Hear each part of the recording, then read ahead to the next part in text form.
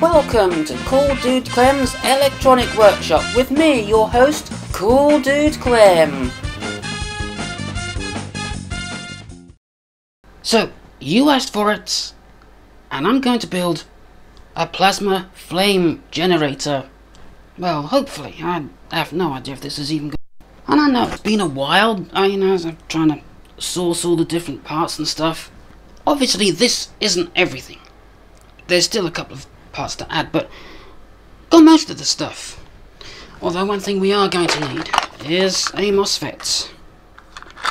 Let's see, have I got any 260s? Yep. Okay, so I've drawn out the schematic just very roughly so I know what to do here. So the only thing we're missing is a 10k potentiometer, which, well, I've got plenty of those. See, a high voltage 100 picofarad capacitor. Now that's something I don't have, but I think in place of this 100 picofarad capacitor, I'm going to use one of these. Or maybe one of these. See which one works better. Just hope we don't get arcing between the plates. So I put that in, so the only other thing that I'm missing is a big ass 10 microfarad capacitor, and I'll worry about that later. So basically got everything here for the plasma flame generator. So this is our primary, this is our output coil, this is our inductor, and the various other components. Before I get to wiring this up though, you might be asking yourself, why am I using one of these? Why am I not using, the specified capacitor in the schematic? Well, I've got an idea that if I use one of these, I should have some control over the tuning without having to arse around with the primary. I just hope I don't get any arcing between the plates, because that is really going to ruin my day if that happens, but we'll see. If that happens, I'll try to make a capacitor, but don't hold your breath. No idea if that's even going to work. Before I get to wiring this thing, I just want to talk about something. So this is Cool Dude Clem here, interrupting the flow of the video to talk about something which apparently is something all the cool YouTubers are doing, so I guess this makes me cool now. And the thing I want to talk about is why there haven't been very many videos lately. Now, I know I said I was gonna build a plasma flame generator, and that was like weeks ago. The thing is, sourcing the parts for the things, sourcing the parts for my projects is kind of, well, it's just getting harder and harder to do. And also, there's that, and there's my neighbour, who, as you probably know, I live next door to one of the worst neighbours imaginable, so I have to try to find a quiet time to record the video, which, is like maybe 30 minutes or so of quietness, then it starts again. He might even start while I'm doing this part. It wouldn't be so bad if he actually played something decent, but, it's the same song again and again and again and again and again. It's only made up of one note, maybe two notes at the most. It's all bass, there's nothing else in it. And it drives me insane. We have done everything to get him to shut up. Tried speaking nicely, we've tried blasting our own music back at him, tried banging on the walls, getting in contact with the council and stuff. Nothing's worked. So, yeah, I am slowly going insane. I can actually feel it. I don't know how long it's going to be before I won't be able to do videos anymore, because of how insane it's driving me. But yeah, back to the video. Okay, so here it is, all built. Now, I've had to make just a few minor changes to this because I didn't have the exact components, but I think what I've used is going to work. So, first off, we have the main inductor. Now, in the schematic it says 17 turns around a 1.5 centimeter core, but that didn't give me the 10 microhenries that I was supposed to get, so I wound a completely different coil, which gives me the 10 microhenries. This is our input capacitor. Again, I don't have a huge 10 microfarad capacitor, so what I did was I used a 180 microfarad capacitor. I don't really think that's going to make any difference. And I've tapped on a help if I was actually pointing it in the shot. 1 microfarad capacitor on the top of that to deal with the high frequencies. Everything else is pretty much to the schematic, except for these two 1 kilo ohm resistors here. I don't have any 2 watt 1 kilo ohm resistors, so I made my own. Also, don't have a 4.7 nanofarad capacitor, so yep, improvised again there. And I don't have a TVS diode, so I've just put 2 Zenas back to back, which is going to work just as good. Also, I don't have a high voltage 100 picofarad capacitor, so again, I've improvised and I've used a variable capacitor which I have set to 100 picofarads. And also, I should have, like I said before, I should have some control over the tuning of this circuit.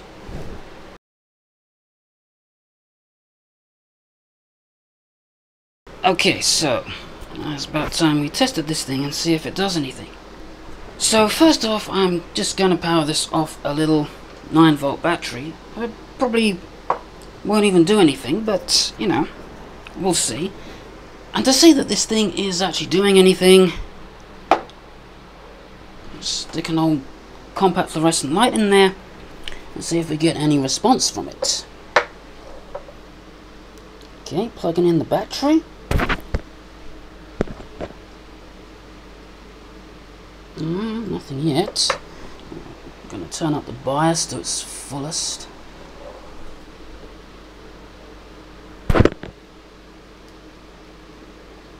Still nothing.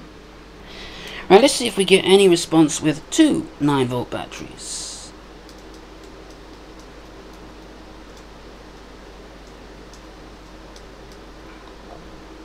Still not getting anything. Okay, good news. I've got this circuit to oscillate.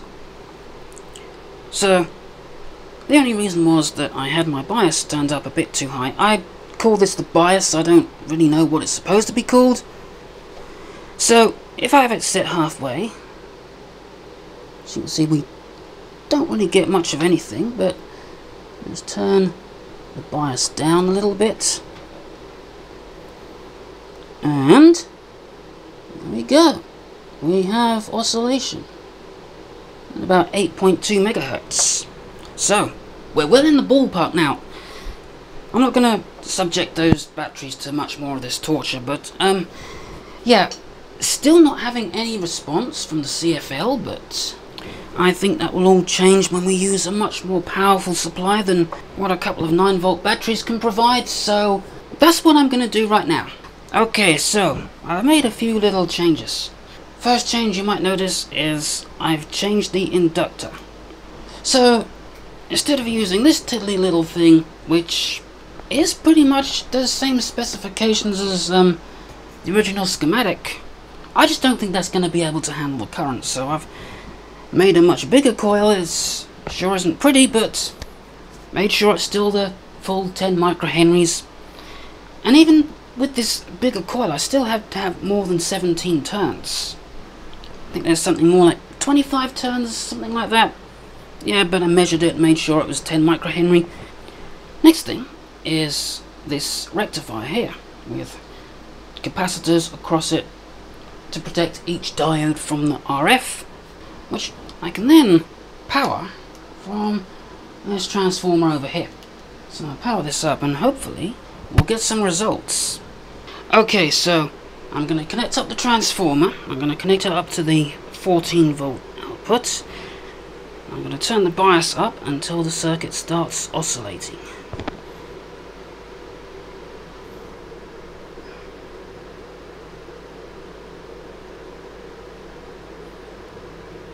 Okay, yeah, we have oscillation. Let's see if that responds. I did see a little bit of response out of the CFL. Let's turn the light out so you can see that. That's nice, yeah. CFL is responding to that, so that's good. So, I think the next thing to do is connect up our output coil.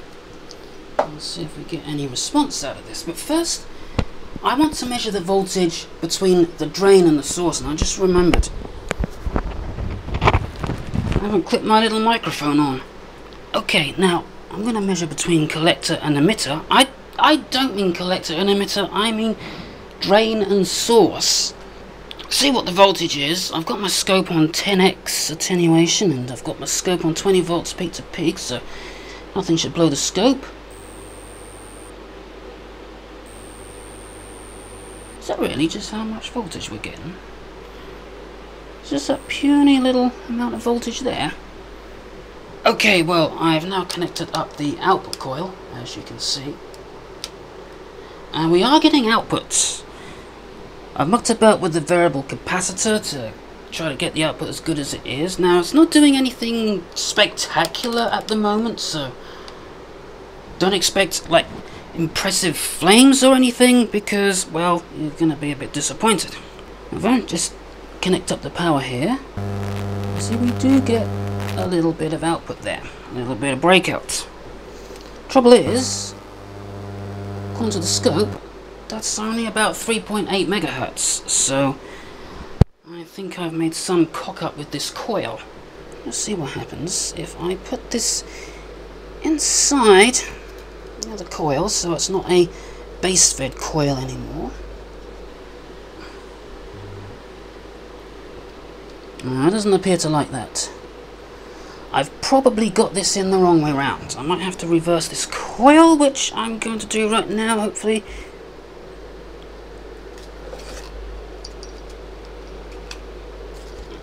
Right. Okay, so yeah, that's doing its thing. Although, at this current time of recording, it's working just as good as a base fed coil, so next thing I'm going to do, it's going to be in the next video. In fact, I'm actually quite impressed with this so far. I didn't even expect this to do anything, so the fact that it's actually doing something, yeah, that's actually pretty good. This video is probably getting very long already, so in the next part, I'm gonna go into trying to make a better coil, get this thing tuned to 10 megahertz, and we'll see where we go from there. Okay, so before I wrap this up for today, I thought I'd do just a couple of little experiments. Now, I want to know what the actual resonant frequency of this coil is, so got the old Nombrix out. It's a frequency generator, RF frequency generator. Because the output of this is very low, it's like 0.1 volts. I had a very simple little transistor amplifier here, if the camera would focus on it. There we go. For those of you who want to see the schematic of that, well, there we go. And I've got the oscilloscope set up to measure the output from our coil. Okay then, we're about ready to start. So, what I want to do is, I'm going to go up and down in frequency, and I'm going to look for a point where this waveform completely collapses. And where that waveform completely collapses, that is the resonant frequency of the coil. I will also add that the output of this frequency generator isn't exactly clean, because whoever repaired this didn't use the right transistors, so yeah. So I'm going to start going up in frequency. Let's see what happens. The waveform is getting a little bit smaller. About 2.2 megahertz now. 2.8, 3 megahertz. Oh, what have we got right here? Now that looks interesting. So right about here, let me just turn the output down a little. Yeah, now that could be the resonant frequency of our coil. Okay, I'm gonna go to the next band, just wind this all the way back.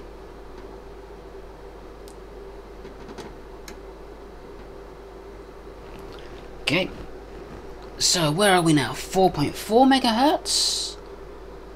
Let's see if anything interesting happens a little further on.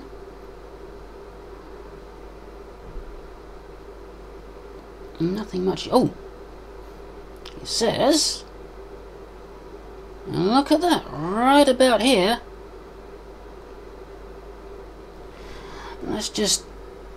bring that up a bit. Just wiggling around a bit. See if I can get that right on where it collapses. Now, according to the scope, that's 10 megahertz, but I don't think that's quite right, so I'm just gonna take out the coil to see what frequency you actually have. And that's about 7.7 megahertz. So yeah, that coil is way out. Okay, plugging the coil back in.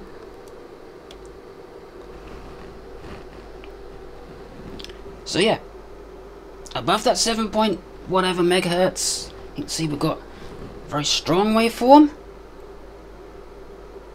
And below that 7 point whatever megahertz, we've got a very strong waveform. But right where its resonant frequency is, yeah. Right, so I'm now going to attach this little screw. I'm going to attach that onto the end of the coil. Like so. You can see now the amplitude is increased, so the resonant frequency should be just a little bit lower now. So I'm turning the frequency back, and yeah, there it is. Okay, unplug the coil again. 7.6 megahertz. I don't know what the previous one was, but it was a little bit higher than that. And plug the coil back in, and as you can see, we have our results. So yeah, I'm gonna have to do a few adjustments to this coil if I want it to be at 10 megahertz. I'm gonna have to take a few windings off. And the other thing I wanted to do was see if I can get this running at 10 megahertz. So in this bottle here, I've just got a wire going to the scope. The bolt's there just to hold it in place. So that's acting as an antenna, so the scope can pick up any output from this thing. And I'm also running this on batteries, just for safety reasons. So, I'll touch our two little 9-volt batteries, see if we get anything. And indeed we do. Right, I'm just going to clip that on there if I can. Right, let's see if we can get 10 megahertz out of this, and yeah, we can. Right about there. 10 megahertz. So, I think that's it for this video. So next thing I gotta do, make a better coil, and we'll see what that gives us. But that's gonna be in another video, because I'm sure I've wasted enough time already, so until next time, goodbye.